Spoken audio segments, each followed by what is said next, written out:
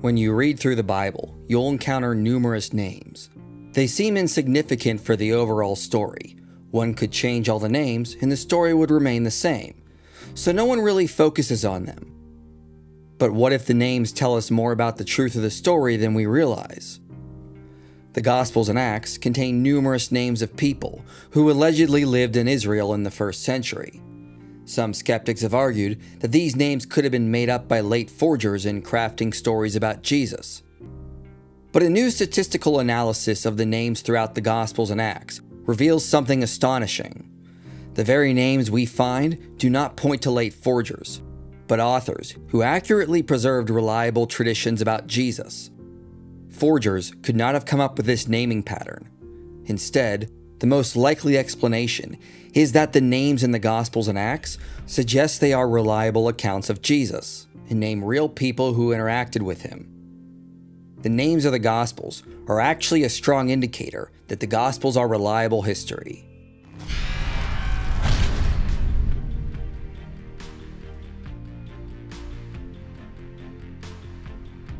In 2001, Talleyrand published the Lexicon of Jewish Names in Late Antiquity, which cataloged the names of approximately 2,500 persons from between 330 BC to 200 AD. Talleyrand collected names from ancient writings, ossuary inscriptions, and other places to provide us with a catalog of all the known ancient Jewish names from during and around the time of Jesus. Richard Bauckham looked at this and saw an opportunity.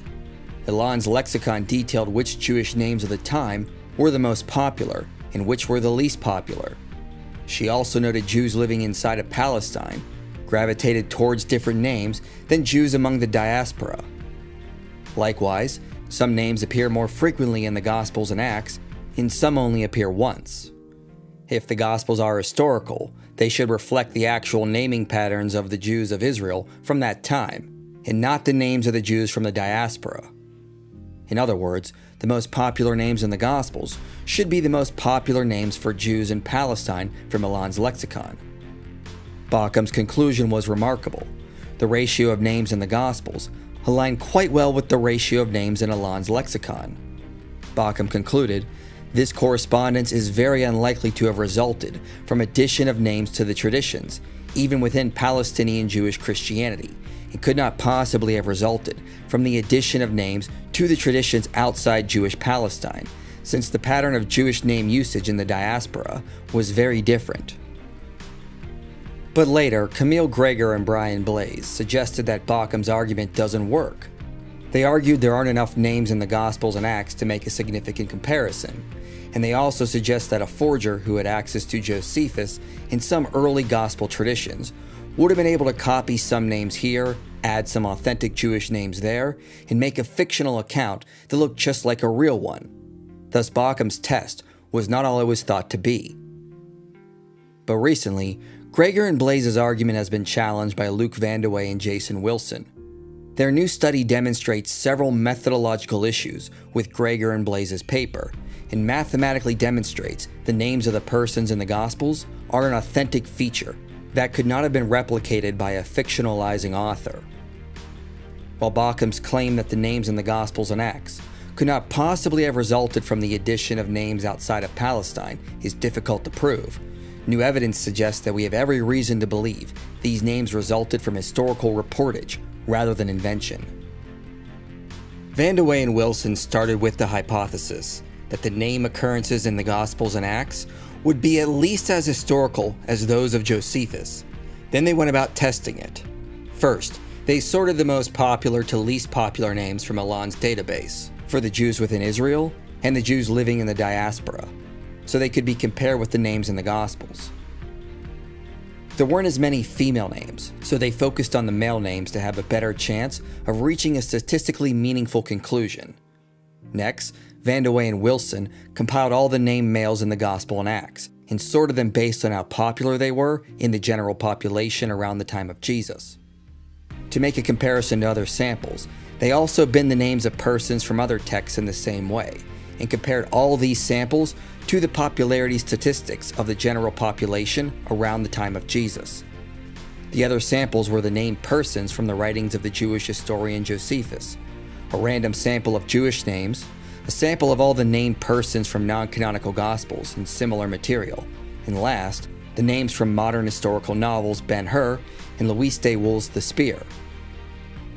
This last category is important because it reflects what a forger might be able to create with access to names from the Gospels and Josephus. For example, de Weghe's novel The Spear is a well-researched historical novel set around the time of Jesus, which incorporates many historical and fictional Palestinian Jewish characters. Lew Wallace, the author of Ben-Hur, claimed that he visited the Library of Congress and researched everything on the shelves relating to the Jews. If the Gospels and Acts are more fiction than truth and were written by late forgers, the naming pattern in them should be similar to what we find in these historical novels. Once the data was collected, Weghe and Wilson ran a goodness of fit test. This test takes all the popularity data from all the bins in a sample and then compares them to the percentages of the bins in the general population around the time of Jesus. It then considers, using an algorithm, the likelihood or probability that the sample in its entirety would occur if it were drawn from the general population. It then gives the whole sample a score, the p-value. P stands for probability. In other words, the p-value score tells us what the probability is that we would see a sample like this if it was from the general population around the time of Jesus. The results were astonishing. They found all three fictional samples, including the historical novels, had an infinitesimally small chance of fitting in Jesus' Palestine. In fact, the percentages were so small that they needed to be expressed with a scientific notation. The names of Josephus obtained a p-value that rounded up to 0.07. In other words, if Josephus is historical, then there's a 7% chance his mix of male Jewish names would occur during the time of Jesus. This is a very low probability, but still accepted by conventional standards. But the Gospels and Acts scored a p-value of 0.86, meaning if they are historical, then there's an 86% chance their mix of male Jewish names would occur during the time of Jesus. This is a much more likely probability and very plausible. Weghe and Wilson also applied robustness checks to confirm their analysis, which demonstrated the names in the Gospels and Acts appropriately reflected the general population statistics, regardless of how exactly the data is binned. Weghe and Wilson chose to organize the names into 6 bins because the rare names belong to about a sixth of the population, so this distribution was the most even and optimal for the goodness of fit test. Their remarkable findings demonstrated the naming patterns in the Gospels and Acts are completely unlike fictional writings. They contain a naming pattern one would get if they were reporting accurate events of the people from the time of Jesus. Not only that, but they reflect the historical setting even more than the writings of Josephus. Josephus focused a lot on people from the upper tiers of Jewish society. The Gospels and Acts give a better representation of named persons that stretch across every social hierarchy. For comparison, let's say you were asked to write a novel about the events from the American South 60 years ago. You could not use Google and had limited text you could rely on. You might put a James and a Robert in there, but do you think you could accurately put in the proper percentages of the most popular names from that time? Would you know how many Roberts to put in so it fits with the time period? Would you also remember to include a few rare names, like Jerome or Shane? How many slightly less popular names or somewhat popular names should you include? Such a challenge would be nearly impossible to overcome.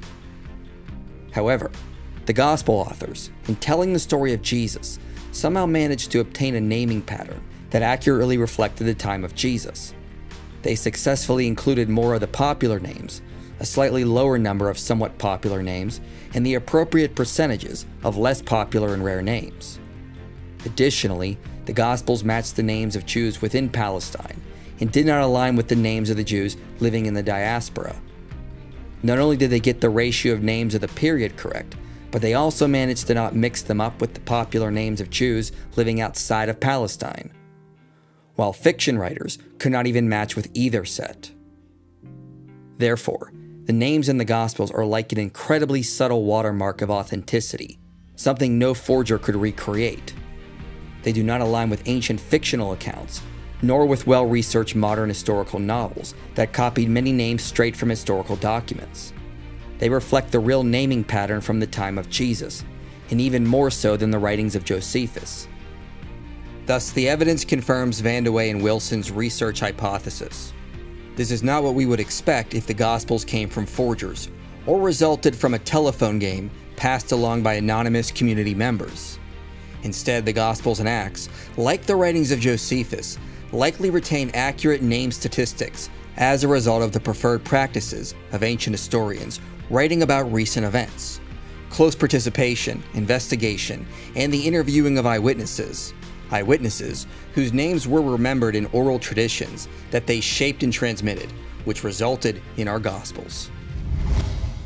For the precise technical discussion on this new evidence, follow the link in the video description to Van de Weghe and Wilson's peer-reviewed article. It contains all the technical data, methods, results, and a detailed response to Greger and Blaze's critique of Richard Bauckham. In the words of Bauckham, all the evidence indicates the general authenticity of the personal names in the Gospels.